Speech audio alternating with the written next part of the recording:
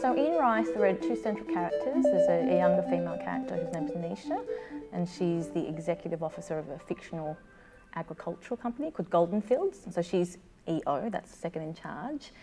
And then there is a second character, who's kind of like joint protagonist, Yvette, who's in her early 60s, and she's Chinese and Nisha's Indian. And Yvette's a cleaner in the building where Nisha works. And they form a friendship, and they kind of like physically go off on little separate journeys where they kind of assist each other. The themes are to do with business and capitalism, and also how women and women of colour survive and thrive and succeed in that world. And I guess maybe this is like a clunky metaphor of like glass ceilings, because there's metaphors of like different levels of the building and where the women are pegged and not really physically not being at the very top floor of that building. And it's also about rice, like the eating of rice and the symbol of rice in, I mean, it kind of goes into, I guess, we assume rice in Asian cultures, like Indian culture. Well, we know it's a staple in Asian and South Asian cultures. And he's stalking me on Twitter. My strategy is to play nice with Daddy Egan and Junior. The characters play all the other characters. I was going to say there's quite a bit of multiple roles. Yeah, quite a bit. Yes. Yes, there's like a few kind of accent changes. There's quite a few accents, which is amazing to rehearse in a reading. Where you're like, okay. Sometimes it feels like, let's make them Scottish just so it's easier for the audience to differentiate. Yeah. Different hat. That'll work. Yeah. I wrote it and researched it through some Australia Council funding. And at that stage there wasn't any development attached, it was a literature grant.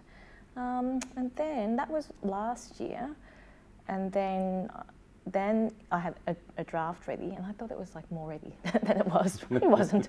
And I just put my hand up for extra workshopping opportunities. And how long have you been involved in its development? I think Michele sent Rice to me at the end of last year. Yes, November, just to read. Yeah. And I really loved it. And some early conversations with Malthouse about it. And then, then Street Theatre in May. And now PWA. So you two have done that, the sort of development journey together? Yes, very jointly. But we've worked together before as well, so we had an existing relationship. And how would you characterise your working relationship? Like, what happens between you when you work together? I think it's quite, you're very generous, and as you said, you work with a lot of empathy. Yeah, it's great to actually be doing a play together. Yeah. Like really exciting. Yeah. So how do you feel in the room when your stuff's being workshopped, developed? I love it. Yeah. I mean, I'll get to a point where I won't want more feedback. I think it's probably something I'm still learning about, how responsive to be, because I'm probably very, very responsive, and at the moment I think I'm a writer that is good, served better when there is strong dramaturges and directors that I can work with, just because experience shows me that with that collaboration my work is stronger and more interesting. So I love it. So I'm not really a writer that gets to, maybe it's because I reach a point where I feel certain about a work, and then people pose really meaningful questions, and so then I become uncertain, but I don't feel like I become unstabilised, because we've done like a lot of work in the last week, and work I probably didn't even really imagine. Not because I thought the work was like perfect, but just because I think I just ran out of capacity to think it through any further. Also, and this week you've been like really good at just being like, okay, that's enough for today, or that's all I need. Yeah, that's true, yeah. Like, that's a good quality in these circumstances, isn't it? Because it can happen, I think, in these environments where people sort of do that, stay up all night, rewrite, pull everything apart, rewrite everything, and sometimes it has amazing results, but you can also lose the piece completely.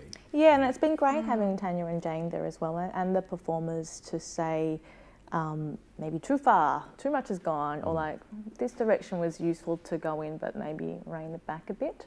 And is the play very, where does it sit in you? Is it very personal to you, or I mean, all one's work is personal, of course, but where does it sit? I think so. It sits in like I don't feel like there's a particular character that I identify with. Although, of course, like with all writing, there's a part of you buried in there, sometimes quite obviously. But I think there's a theme going on about mothers and daughters within biological families, and also in just the families we kind of make at work and play. And that resonates with me because I am from a big family, but I have different relationships with my sisters and with my mother. That's maybe it's quite representative in this play. Like they're not completely tender, not straightforward tender.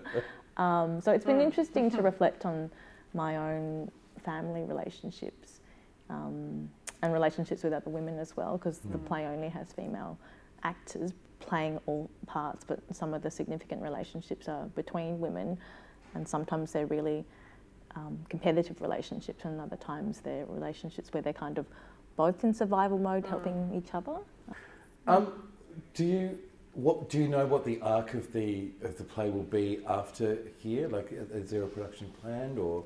I don't know. Like, in some ways, it is such a big play, but perhaps because there's only 2 actors, I'm kind of happy to put the producer hat back on to wrangle support and money to do it independently if I have to. Michelle's very good at that. I don't mind doing that kind of stuff. That's a very, very valuable skill. Oh, yeah, it is it is a useful skill. I like spreadsheets. But I'm keen to. I feel like it's kind of got. I would be really proud to put this work on. I'll say that now. We'll see how it's received in the festival. I might have a different response because I'm so sensitive to what everybody thinks. So it might be like a few days down the track, I'm like, oh, okay, we'll just go back to Melbourne. Great. All right. We'll look forward to seeing the reading on Wednesday. Thanks for your time this morning.